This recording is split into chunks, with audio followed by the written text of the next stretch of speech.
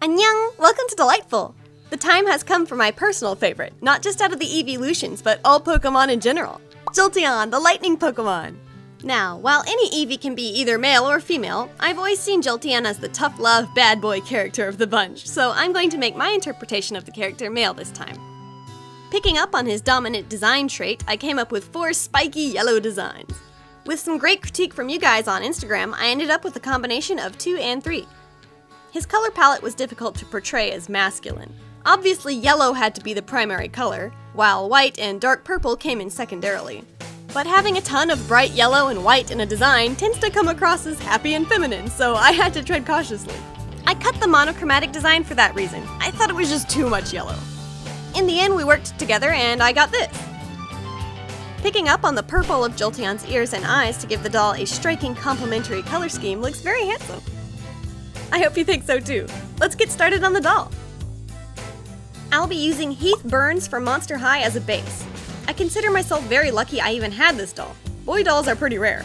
I picked him up in stores a long time ago when he came out in that 2-pack. Anyway, he is beyond perfect for Jolteon. He's yellow, he has sharp pointed features like his jaw and hairline. It's destiny. I was in a sewing mood last week, so I started with the clothes for once. Basing Jolteon's outfit off of a pattern I copied from an existing doll, see my how to make doll clothes video, I sketched out a new pattern.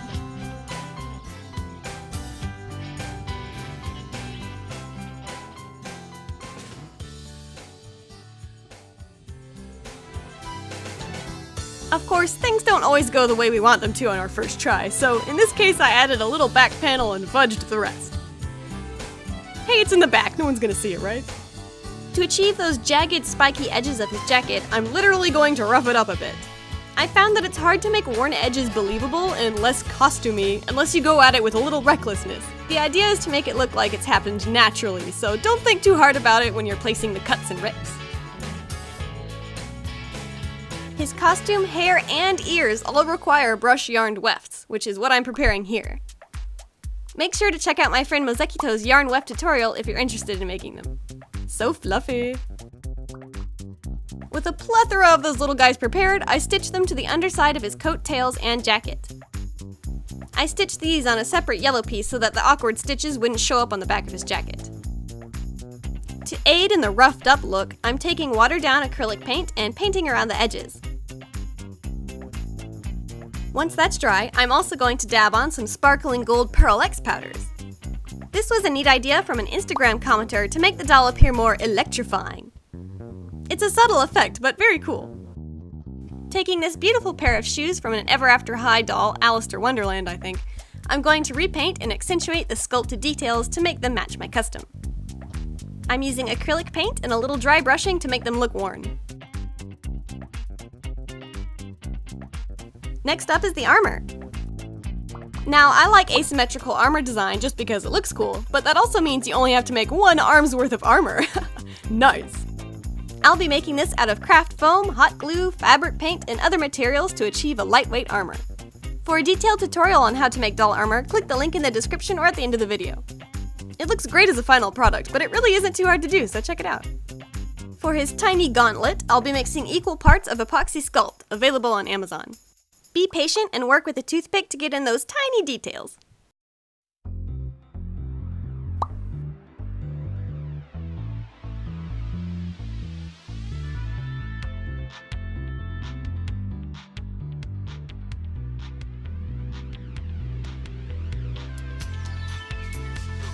To seal in all that acrylic paint and sparkly powder, I'm going to cut DuraClear Matte Varnish with water and coat every piece 2 times.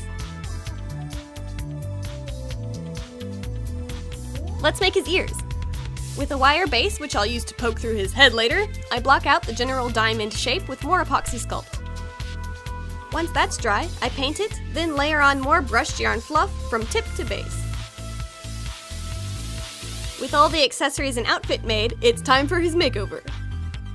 First off, I want to point out something I've never seen in a doll before, a factory mistake. Believe it or not, this doll was accidentally given 2 left upper arms. You can see from the musculature sculpting and the seam lines. Because it's backwards, he can't bend his elbow properly. An easy fix with a box cutter, but pretty funny.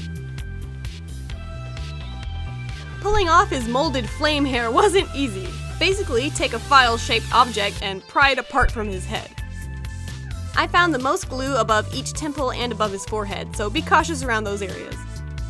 With enough force, it eventually should pop off.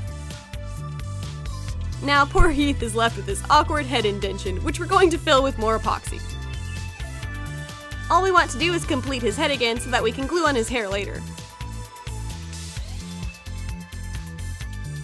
I sanded the edges down, but was very careful not to scratch up his vinyl face too much. That would make the face up more difficult. Remove the factory paint with acetone and Q-tips. And here he is wiped clean. He's got a very handsome mold. I think out of all the male dolls I've seen, he's my favorite. With acrylic paint, I match the epoxy color to his skin the best I can. Then, taking Mungyo soft pastels, I give a little blushing to his body around the joints. I thought it was looking pretty good until I realized he was the color of delicious buttery popcorn. Then he just made me hungry. Anyway, the next step is to spray the doll 2 to 3 times with your sealant, waiting a good 30 minutes in between each spray. Make sure you do this in a ventilated area.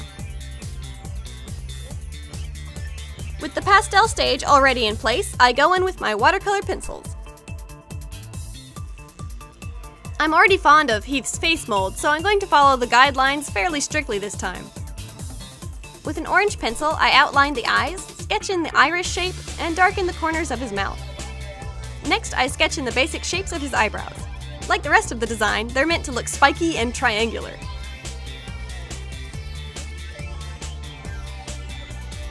I also sketch in the scar over his right eye before adding some other colors. I was really excited about his scar and blind eye design. It adds to his tough guy character, but because he's clearly an anime-style pretty boy, the scar is in no way demeaning. Like Final Fantasy characters or Prince Zuko from Avatar.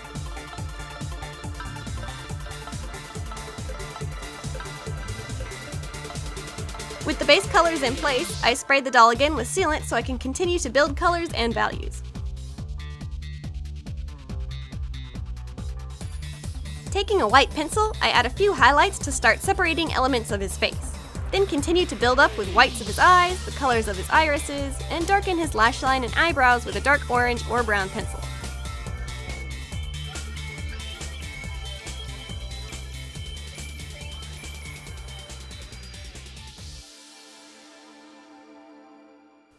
Working on some lights in the center of the scar and some pinks around the edges, I try to make it look a tad more realistic.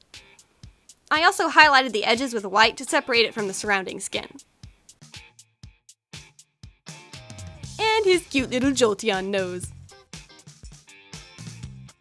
I say Jolteon's my favorite, but it's actually hard to choose. I love Pikachu, Bulbasaur, Scyther, Pidgeotto, Skarmory, Suicune because it's the only legendary I ever caught in the older games. Lyron is cool, Arkin, Galvantula, Skidoo, Litten and Rowlet, bubble-headed Alolan Persian. Gosh, I could go on forever, but do you guys have one favorite or do you have a whole list like I do? To finish up and add some pop, the last step I do is add a little acrylic paint on top. I bring out highlights in his eyes with whites and purples before adding that finishing highlight. I made an oblong shape this time to match the Pokemon's artwork. And before I spray him one last time with MSC, I'm going to sketch in some hair guidelines that will help me out when we glue on his hair. Once he's dried a final time, I take a glossy varnish to give a spark of life to those matte eyes, lips, and nose.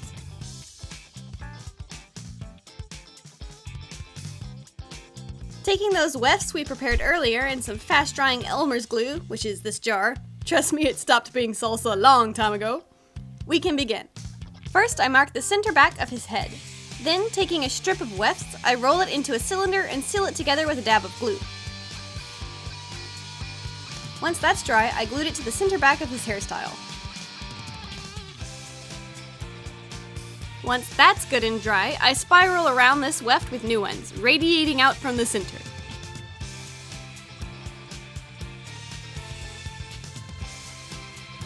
He's looking more ridiculous by the minute.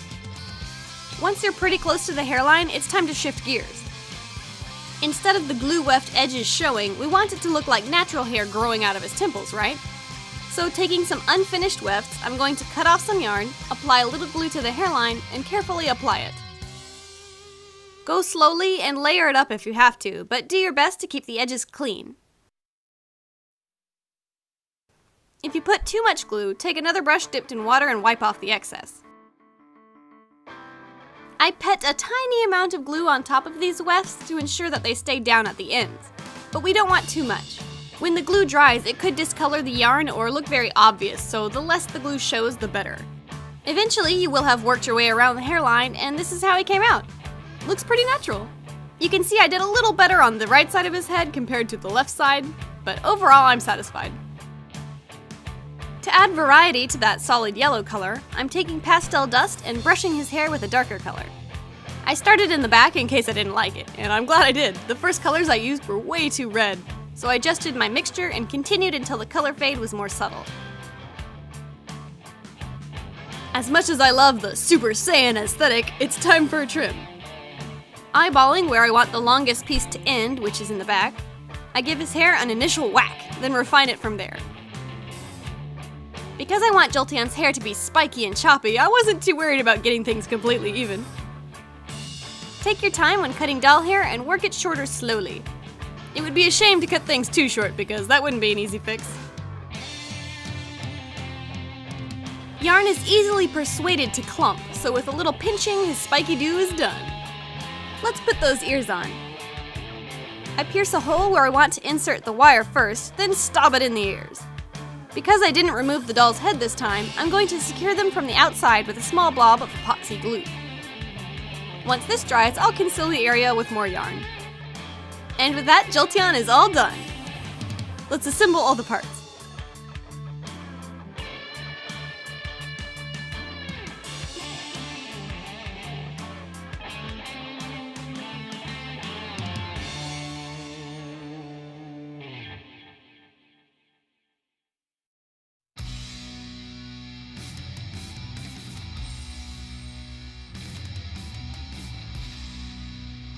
I'm probably biased because Jolteon's one of my favorite Pokemon, but I totally love this doll.